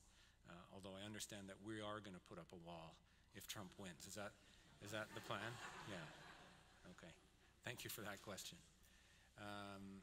One over here. Hi. Hello. Dan Schumacher, concerned citizen. I'm thinking about the 33 million policymakers who make their own trade agreements, typically with regards to luxuries, and the responsibility that we have to our fellow citizens and to our planet. But that as a statement. So the 33 million is Canadians, you mean? Yes. Yes. Okay, I get you. Yeah. But I guess, having said that, the question I want to ask is, how would your presentation be different if every statement about the economy was prefaced or followed up by a complimentary statement about our ecology? Well, the first thing I can assure you is that the presentation would have been twice as long. But your point is quite right, that in every economic debate we have, and certainly every economic policy direction that we head in, we have to be thinking about the environment and the increasingly binding constraints that we face. I think, as I hinted, that what I'd see as a perverse specialization in resource extraction and export that Canada has followed, in part because of the laissez-faire approach to globalization that we've accepted, has been damaging environmentally. It is one of the reasons that our greenhouse gas emissions have risen, as much as they have, and are high per capita relative to other countries. Now, there's other ways in which this globalization can be harmful to the environment. One of them is about the issue of transportation. The joke was made earlier about the shipbuilder being the one who truly benefited. Well, there is an awful lot of back and forth, physical back and forth that goes on as a result of these so-called global supply chains, and the expansion, over-expansion, as it turns out, of the global shipping industry, which is a pollution haven, because there's no national authority that regulates pollution from the shipping lines and so on. And it is, if you took the shipping industry and treated it as a country, it would be the 6th or 7th largest single emitter of greenhouse gas pollution on the planet, which is astounding when you think about it. So that's another dimension to the problem. I'm not saying that globalization is the cause of environmental destruction. I think whether you're thinking globally or nationally, we have to be integrating ecological concerns and sustainability into every decision that we make. Thank you. Thank you. Do we have one on this side? Yeah, I'm going to be fair here. I'm going to go left, right, left, right. And by the way, Rohan, you said I'm the one on the extreme left of the bottom line panel. That depends on which side of the TV you're looking at, okay? I just wanted to clarify that. Okay. Hi, my name's Sebastian. I'm a student here at the Balsillie School. My question is, in your opinion, is our commitment to trade liberalization a product of an earnest belief that it's in the national interest, or is it a product of the state's long-standing tendency to reflect the interests of capital? And if it's the latter, what recourse does the public have to reverse or arrest the trend of liberalization? Wow. That's a great question. Well, the trade liberalization, as we've experienced, is certainly promoted as something that will benefit the whole national interest, but it is formulated and conceived and implemented in a political context, and it is a political context in which very powerful business forces are very much in favor of this idea. And I always find it amazing that people identify the national interest with the interest of national companies. You know, we've seen that in the TPP debate, for example, because some of the auto companies were concerned about what the TPP would do for the auto industry.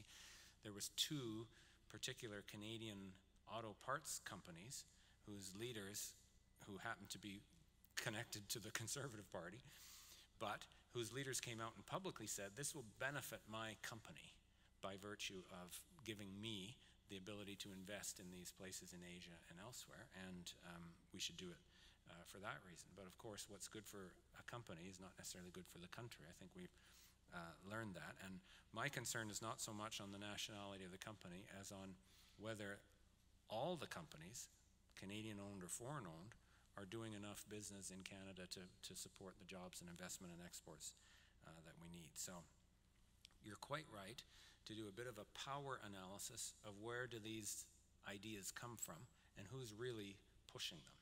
And because I call them international business agreements rather than free trade agreements, the strongest core of support for them, not the only core of support, but the strongest core of support comes from business interests. There's no doubt about it. So you're quite right. Maybe, are we on our last question over here on the right side, or we got a couple more? Okay, very good. Please. Thank you very much for your presentation. I'm Anna. I graduated from London School of Economics with a master's degree in local economic development and moved to Canada and Waterloo recently. So my question came from the Canadian Prime Minister's visit in China for the G20 very recently. He met one of the most successful businessmen in China and agreed on sell Canadian products to Chinese customers. And interestingly, I read a news in CG website. Someone was questioning about something bad or illegal could be happen during the processing and the dispatching process. So finally, the customer may receive the fake products. So I'm curious to know if policymakers in economic sector pay full attention or work closely with the legal team about who will take the responsibility of monitoring and regulating the trade process, especially considering different countries have different legal system and different institutional arrangements. Thank you very much. Oh, that's a very interesting question. There is a lot of attention in trade agreements to the issues of copyright, product authenticity, brand protection, and so on. And some of the trade agreements have got, I think, increasingly far-reaching and in some ways intrusive rules whereby a country has to take responsibility for enforcing these things. Now the situation in China, of course, is probably pretty fluid in that regard. There's a lot of counterfeiting that goes on in China, but it goes on in a lot of places around the world. And so part of the general emphasis on protecting intellectual property, whether it's drug patents or information technology or cultural products or even brand names, in essence, that's what that is. It's a concern about protecting the value of the brand against others who try to capitalize on the saleability that comes from that brand, is part of this whole dimension of free trade agreements that is much more than trade. It is about protecting business, protecting property rights in a certain way. And again, we could have a discussion on every one of these topics about what makes sense and what doesn't make sense. But I think what's indisputable is that you can't call it a free trade agreement when so much of it is about limiting and regulating and enforcing things, not about freeing them. Last question, thank you. Hello, Jim. I'm Sam. Nice to meet you Hi, in Sam. person. I've been following you with Steve Bacon for years, so Thank you. it's a continuation of previous question. So, is this liberalization system reversible somehow? Let's say if you tomorrow prime minister or something. So, what would you do, like practically, to save your uniform brothers? Is there concrete steps to do something? Sam, could you just come up here for a sec? Just come over here, because your question's very good. Yeah, just come up here up on the stage. Okay. Just come up on the stage, thank you. Okay. So you're saying if I was Prime Minister tomorrow, what would I do?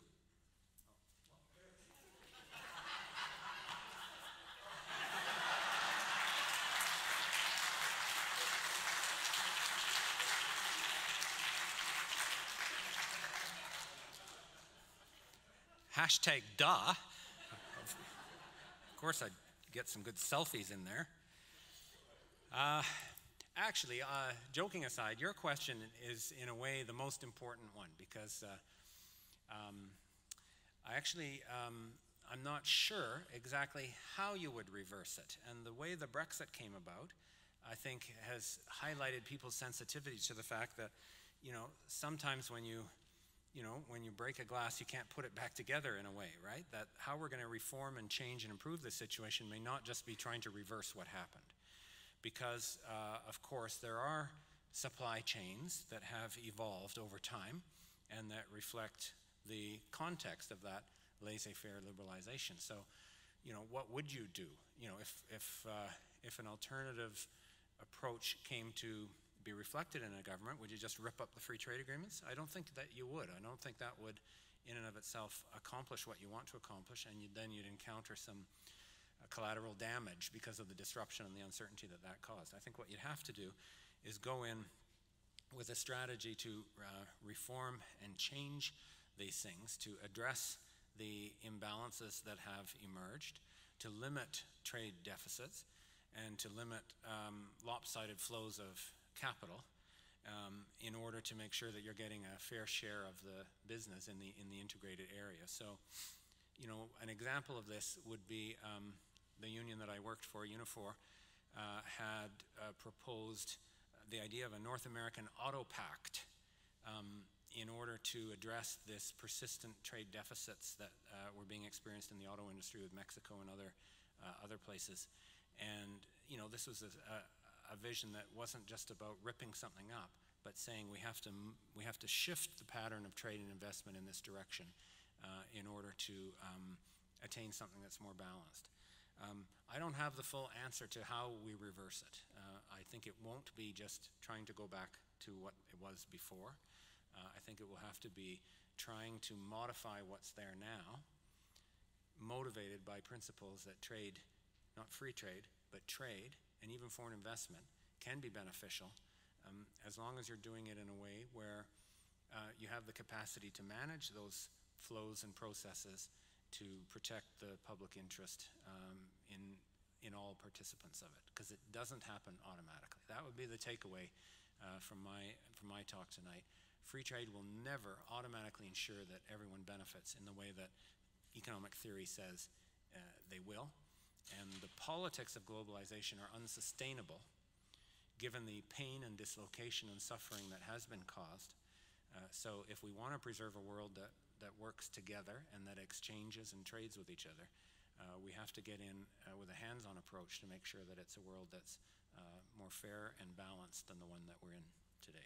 So with that, thank you very, very much for your questions and your attention. Those were marvelous, marvelous questions. Thank you very much.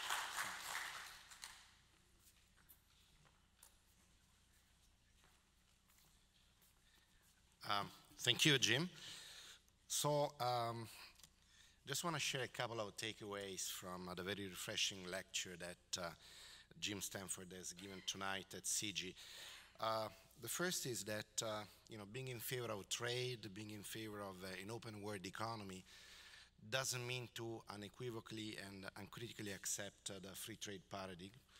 And actually, the rising anti-globalization feelings embodied by those politicians that Jim was referring to, Le Pen in France, Farage in the UK, Trump in the United States, and many more around the world that maybe we don't know yet, are nurtured by those, especially PhD economists, who tend to portray international trade and globalization as a one-way bet, a one-way street, where essentially everybody benefits from, without actually recognizing the limits and the trade-offs as a basis for having, a more balanced discussion about also mitigating measures, as Jim has, I think, very clearly pointed out.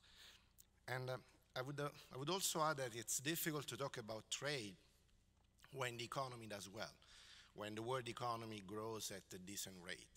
It's even more difficult to talk about trade when the global economy doesn't do too well. And actually, as Madame Lagarde, the head of the IMF, has reminded us at Guangzhou in China just a few days ago, this is going to be the 5th consecutive year in which the world economy is growing below potential, below capacity. And most likely next year is going to be the 6th consecutive year in which, again, the world economy will be growing below capacity. And the interaction of a protracted low growth on the one end and the increasing inequality on the other is really creating in many societies, in many economies, an adverse and even more adversarial attitude towards globalization and international trade that we must take note of. So before we adjourn this lecture, there's some housekeeping that I'd like to draw your attention on. First, an edited video of today's lecture will be posted on the CG website within 48 hours, so that if you like to share, the video with your friends within your network, if you like to tweet about it, you can do so easily. And also be sure to sign up for our newsletter or check our website for upcoming public events. And in particular, I want to draw your attention on 3 forthcoming events. So the first is on Wednesday, September the 14th. And Stephanie McClellan, a research associate at CG, will be introducing the documentary Deep Web, a documentary that explores the rise of a new internet, decentralized, encrypted, dangerous, and beyond the law. And then on Monday, September the 19th, CG Senior Fellow Bess Mamomani will be giving a talk on building communities to resilience as the best form of defense, on de-radicalization and how to integrate radicals. And finally, on Thursday, October the 6th, UW, the University of Waterloo, the Basel School, and CG present The World is Watching, Foreign Policy and the US Presidential Election. And we'll be having as a guest speaker Ambassador Derek Shearer. He's a former US ambassador to Finland. So be sure to register online at cgonline.org for the CG Events newsletter and to receive information on all our upcoming events. Thank you for joining us this evening, and have a safe journey home. Thank you.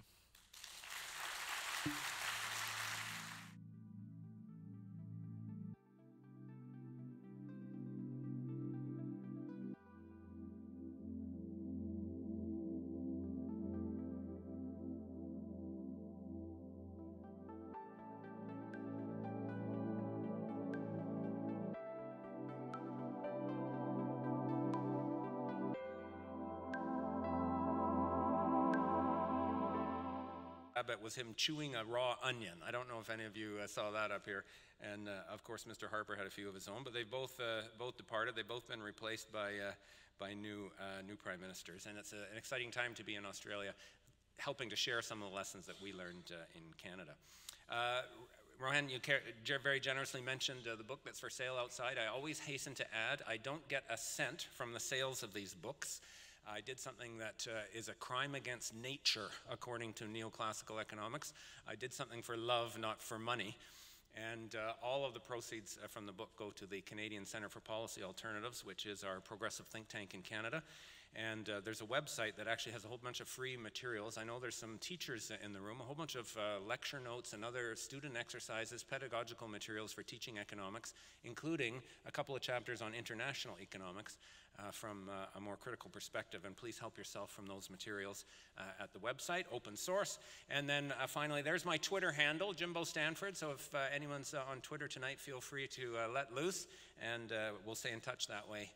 Even when I'm down in Straya, when I'm back in Straya, I've learned, actually, if I want to tweet to my Canadian followers, I have to do it in the middle of the night in Australia, which is regular time here. And if I want to tweet to my Australian followers, I tweet in the day there, which is the middle of the night here. So that's kind of handy that way. So finally, this is a sort of more formal reference for some of the material that I'm going to be covering tonight. This is a chapter that was in a book published recently by the Institute for Research on Public Policy in Montreal about trade challenges facing Canada. And some of the material that I'll be covering tonight comes from that source. If anybody wants to get proper about it and check out the citations and all that kind of stuff, please do. That's available. The whole book's available on their website for free. So we're in a time of actually an unprecedented backlash against the traditional precepts of globalization. So we've seen it all over the world, of course. We've seen it with Mr. Farage and the Brexit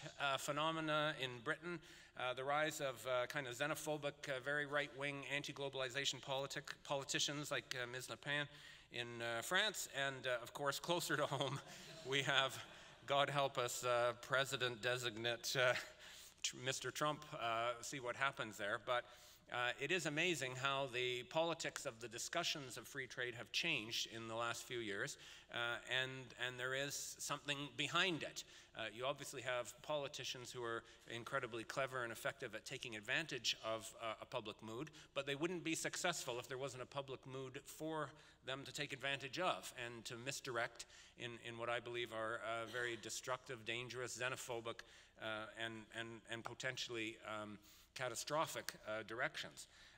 But I don't think the response to this backlash is to pretend that the problem doesn't exist or that people are somehow misguided into thinking that globalization is bad, when in fact anyone... For those of you watching on the web, and we will then wind up with a few words from my colleague who heads CG's economics program, Domenico Lombardi. So thank you again, and Jim, welcome to CG.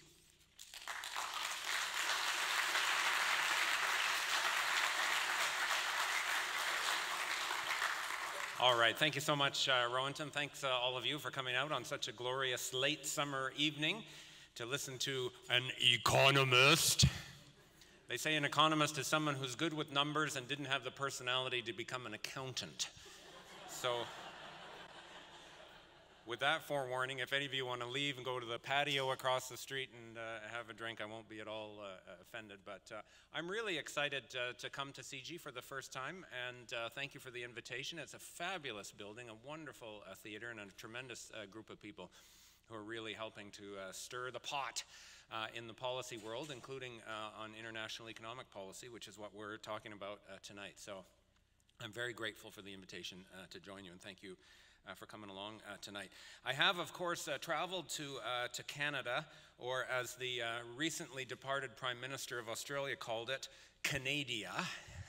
That was Mr. Tony Abbott who said that on his last visit, all the way from Straya, as I'm learning to pronounce the vernacular down there. And it's an exciting challenge for me to be based in Sydney and learn about Australian issues. And often they're shockingly similar. In fact, Rohanton mentioned Harold Innis, the famous Canadian economic historian who my position at McMaster is named after. And there should be a Australian Harold Innis because they have exactly the same history and the same trajectory, and then both the benefits and the downsides of the resource dependence and the boom times while they last. But we've been around that block a couple times in Canada, and the boom times don't always last. I grew up in Alberta, of course, in an oil family, and I do remember the bumper sticker in Calgary in about, I don't know, 1986, I think. It said, "Please God, let there be another oil boom, and I promise not to piss it all away this time." You know, and I think that bumper sticker just replace oil with coal or iron ore, and that bumper sticker would be a popular seller in Straya. Another thing, of course, that the two countries have in common was these two guys. There's Mr. Abbott and Mr. Harper. They were a tag team for years. I think this was actually at a G20 meeting, if I'm not mistaken. This photo where they... Was it a G20 meeting? You guys are the G20 experts. There was a meeting in India. What? It had to be. Oh, it was APEC. Okay, yeah, there you go. Yeah, with shirts like that, you're right. Anyways, it's better than the respective pictures they had separately, of course. The famous one of Mr. Abbott, who's taken Economics 101 at college, knows that globalization is perfect, good, and mutually beneficial all of the time. Unfortunately, that does seem to be kind of the official response of the nabobs, if you like, in charge of the global economy to this moment of challenge and danger, is to say, well, we must redouble our efforts, friends, to illustrate and illuminate those misguided people out there as to why free trade is actually good for them, not bad for them. So a couple of examples of that response.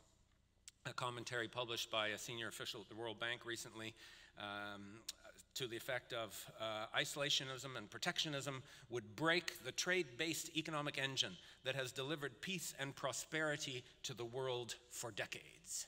You know, I mean, so all of those people who voted for the Brexit in Rust Belt Britain, and all the people who are voting for Trump in Rust Belt and other impoverished parts of America just haven't figured out that they're enjoying an unprecedented period of peace and prosperity. So that kind of I know better than you what's good for you attitude is obviously as offensive as it is ineffective. Christine Lagarde, on the close of the G20 meeting the other day in China, said something similar, and we need to better identify the benefits of trade in order to respond to the easy populist backlash against globalization. So there isn't any rationale, there isn't any logic behind that backlash. It's just misguided somehow. Interesting, as she made that statement, she used the experience of China as the case study in the benefits of globalization and free trade, which was astounding to me. She is an economist, and she should know full well that the incredible things that have happened in China, including the reduction of poverty for hundreds of millions of people, it is incredible. It has nothing to do with free trade. Whatever the successes of that regime are, and there's a downside to it as well, but I recognize the successes. It's all about planning and state regulation and intervention, not about free trade at all.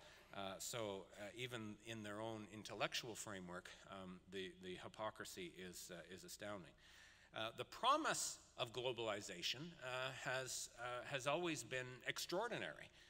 If you liberalize international commerce, then you'll promote more trade And the goal of more trade is somehow seen as good in and of itself. You don't have to go further than that. If you say something promotes trade, then it must be good. It will force countries or encourage countries to specialize in producing the things that they do best, the whole idea of comparative advantage. Total output of the world economy will grow because people will be more productive because they're doing what they do best. There'll be no impact on employment, at least other than any kind of short-run adjustment effects. The total level of employment will remain constant. Consumers will benefit because they'll have more choice and cheaper products. And you'll get gains from this whole process that will be shared by all participants. This is the promise of the standard.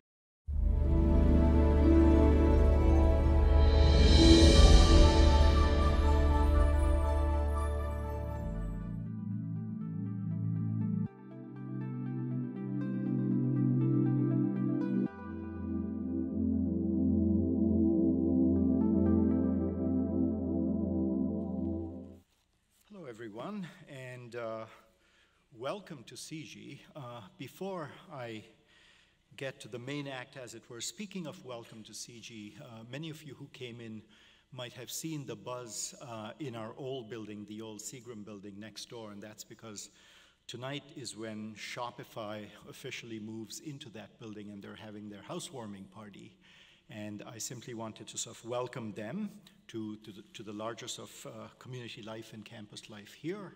Looking forward to having them as our friends and neighbors, and very much looking forward to the very many things that they will bring to us, and stay tuned for that one as well.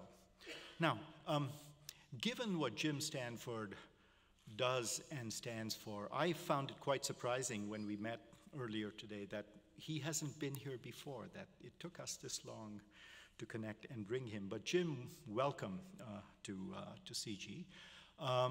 Jim, in many ways, doesn't need an introduction to many of you because we know him as the voice of the labor economist, as it were, as he was often portrayed on television and in the media. And in fact, Jim is one of Canada's best-known economic commentators. He served for many years as the economist and director of policy for Unifor, which is Canada's largest private sector union, formerly known as the Canadian Auto Workers Union. He still advises the union, but now calls Australia and Sydney, Australia, and Hamilton, Ontario home. At McMaster, he is the Harold Innes Industry Professor in Economics at Mac, and he still writes regular columns, as you all would know, for the Globe and Mail, and is a founding member of CBC Television's Bottom Line Economics panel. He's the one to the far left on the panel.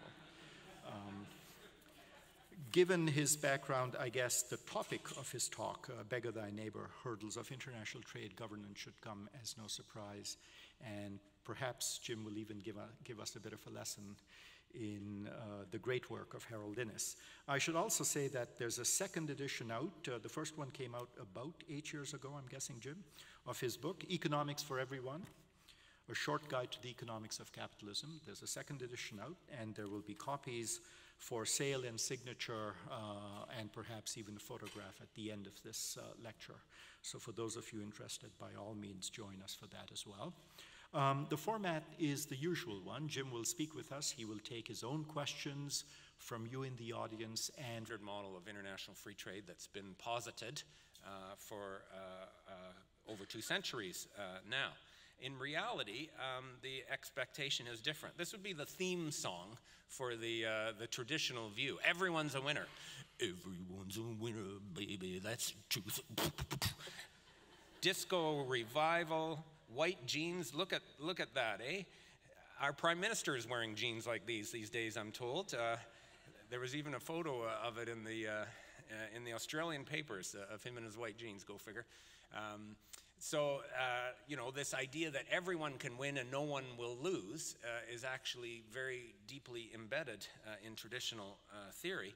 In reality, of course, it has been quite different. And in Canada's experience, we've seen some perverse outcomes.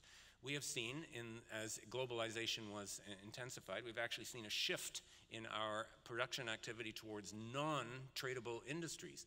Those generally smaller scale, lower income, lower productivity, non-tradable service activities which have nothing to do with globalization. In fact, it's because they were insulated from globalization that they were able to survive and grow while other industries contracted.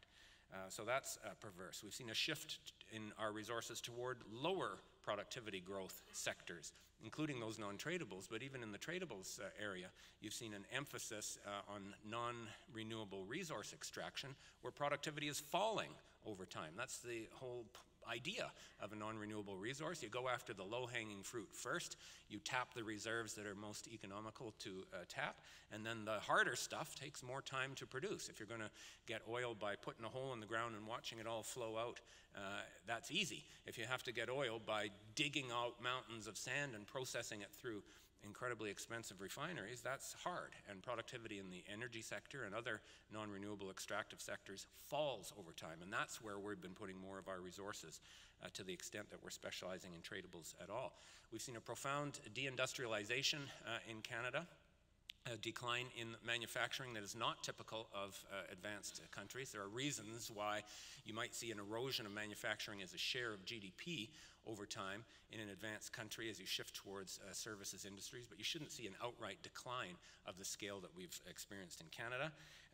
We've seen consistent large trade deficits and the mounting of international debt that is clearly associated with reductions in our GDP and employment levels. The fact that billions, tens of billions of dollars are leaving the country through those trade deficits, not being spent on Canadian-made products, has contributed to the weakness of Canada's macroeconomic performance over the last few years and our labor market performance.